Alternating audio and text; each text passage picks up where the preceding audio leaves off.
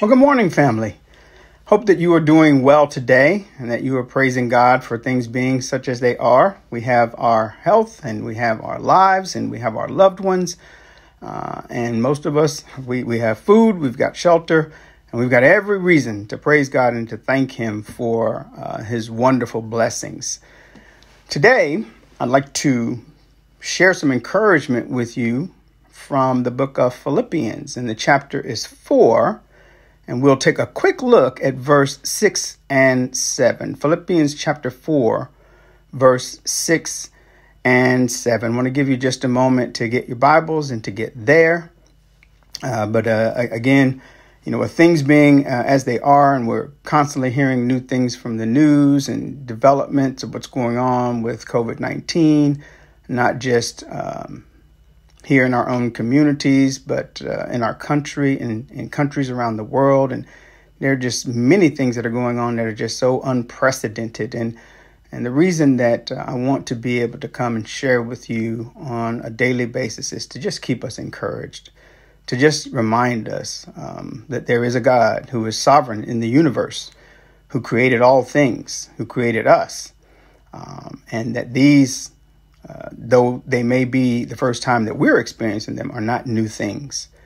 And as we go, I want to, stop talking so much about the situation. I think that we all know what it is and the things that we're having to endure and how different life is right now. But put more and more of the focus on God and His goodness and our relationship with Him. So Philippians chapter 4. Verse 6. The Bible here says that we are to be anxious for nothing, but in all things, by prayer and supplication, with thanksgiving, to let our requests be made known to God. And the peace of God, which passes all comprehension or understanding, will guard our hearts and our minds in Christ Jesus. Lord, add a blessing to the reading, the hearing, and the doing of His divinely inspired word. Hi, Michelle.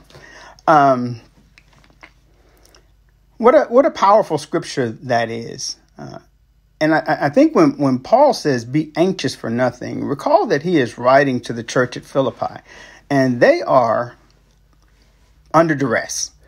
There are those who are enemies that are trying to affect and afflict them, and they're dealing with that, and they're getting very, very anxious about it. They're experiencing anxiety. And I know that many of us experience anxiety in these uncertain times. Will I be able to get the products that I need in order to live day to day? Will my job put me on furlough? Will I get laid off? Will we have income? How are we going to take care of these babies and our other responsibilities? And, we have more questions than answers right now. And that brings forth anxiety. It's a natural human response to things that are unknown and things that we cannot control. But I want us as Christians to be thoughtful about that, because there are some who would say that anxiety betrays a lack of trust in God's care. I don't know if I would go that far, because we are human, because we are wrapped in this flesh, because we like to know where our next meal is coming from. We like to know that no one's going to come and try to foreclose on our house or take our cars away, or that our health would somehow be affected and leave us. There are any number of things that we don't have control over that we are constantly trying to gain control over. And so when we have these uncertain times, then it may be natural to experience some anxiety. But then right behind that, I would encourage us to remember our faith and to rely on the God who made us, to rely on the God who protects us, to rely on the God who says that I will never leave you nor forsake you. You see, it's important that we not allow anxiety, worry, care, and concern to overtake us. Because we can become so focused on those types of things that it takes us right out of our steady walk with the Lord, where we leave him and try to fix things on our own. And oftentimes we make them worse, or we may find that despite our best efforts, there's nothing that we can actually do to affect that. When if we would just leave things with God, we would find that they would work out just fine. And so the scripture tells us that we are to be anxious for nothing, but by prayer and supplication with thanksgiving to make our requests known to God. And so Paul's solution to the church is pray. Pray. I mean, that should be second nature to us. It should be something that we would do automatically, is just pray to our God and tell him about our concerns. And it's not as if he does not know what our concerns are. It's not as if he didn't know that they would come before they ever arrived, before we certainly ever knew. Nevertheless, he desires that we be in communication with him because he is God. He is sovereign. He is the creator of the universe. But he's our Father, and he's concerned for us and about us. And so he desires that we bring those cares to him. And so our first response ought to be to pray. We should just pray to God early, often, and continuously. For the Bible tells us that we are to pray without ceasing. So that's very, very important. But in our prayers, it's okay for us to be direct about the things that we want. When he talks about praying in a way that involves supplications, that's a specific request. That means that there may be times where our normal prayer life of just thanking God and praising God and acknowledging him as the creator of the universe and all those kinds of things are still what you want to have as part of your daily prayer life. But then there are times where you have acute situations where you can say, God, I'm in trouble. God, I'm been laid off of my job, and I'm not sure how I'm going to be able to take care of my family. And so if you've got needs that are specific to the moment, then don't be afraid to approach God with those specifics. Right? This is what the scripture is telling us. This is about, don't be anxious, but pray. And pray in a way that involves your specific requests, if that's the situation that you're in. But he comes right behind that, and he says, with thanksgiving, which means that we should not be unaware of how God has been there for us throughout our lives. I know that all of us can look back on situations where we were in trouble, or we were in jeopardy, or there were situations that we were dealing with that were beyond our control. And we just wondered how we were going to make it. Now, I don't know what those specific situations are in your life. I could tell you what they were in my life. But the bottom line is I believe that all of us can look back. All of us can travel down memory lane and remember what those times were and look at the present and realize that we're not in those times anymore. Why? Because God has brought us through those. There's nothing that we have ever undergone. There's nothing that we have ever had to put up with, or anything that we were ever anxious about or concerned about that God has not brought us through. And I feel confident in saying that because I believe that the things that you can't get over, under, around, or through will be the thing that kills you. Now, of course, that's not the end for the Christian, but those things in life can take us out physically. Yet here we are, fellowshipping with one another, talking about our God, in retrospect, thinking about the things that happen. So God can, and so we must include thanksgiving in all of our prayers, acknowledging, God, you've done this before. I've seen you moving in my life. I've seen you moving in the lives of my friends and my family and my church family. And I know that what I should do is just bring these things to you and leave these things with you. And I just want to thank you for that. And we should also, in our prayers, continue to thank him for what he's done with other people. There are those who are far less fortunate than us. I don't care how bad our situation is. There's somebody who's got it worse. So we can be thankful that it is not as bad as it might otherwise be as well when we're talking to our God about what our particular needs are. He then goes on in verse 7 and says that the peace of God, which surpasses all comprehension, will guard your hearts and your minds in Christ Jesus. I think that's really important. I'm hoping that this will be an encouragement to us as well, again, as we're dealing with our anxieties and our cares and our concerns, that we're told not to be anxious. We're told to go to God in prayer. We're told to be specific in our prayer, and we're told to thank him for the things that he has already done.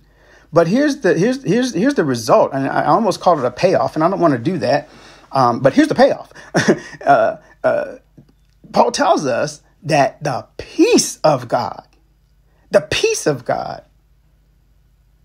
passes all understanding will provide something for us. Now, I wish I had time, and I try to keep these short, to tell you about the time that I experienced the peace that passes all understanding. It's a literal situation that I felt personally attacked and under siege, and was ready to go to my own resources to resolve this issue, and was encouraged by some brothers that I love and care about very dearly, who said, no, we're going to pray. And we prayed. And during this prayer, I thought, and see, I appear to be telling you this story anyway. I thought about, well, as soon as we're done praying, I'm up, I'm out of here, and I'm going to do this. And but the longer we prayed, the more I began to think about Jesus. Honestly, the more I began to think about Jesus, and I thought, Jesus left glory. He left the perfection and the paradise of heaven to come to this earth and to put on flesh, which has to be, for a spiritual, holy, perfect being, has to be an amazing come down. But he did that, and he walked the dust and dirt of this earth, and he had to deal with people saying things to him and being disrespectful to him and calling him all these kinds of things, even while he was there trying to feed people and heal people and teach people, and just put up with all of that. And of course, they ultimately wanted to take his life. And I thought that at no time did he quit, because he could have. And I think a lot of us would have. I mean, we get our feelings hurt very, very easily. And we decide that we're out. In fact, I had just decided in that situation, I'm out. I'm done. But Jesus never did that. And praise God that he never did that, because had he done that, we would not have been able to experience salvation. And then I thought, well, if Jesus hung in there for me, then I should hang in there because of him, in service to him, in service to others. I should model that behavior. I should utilize Jesus as my example.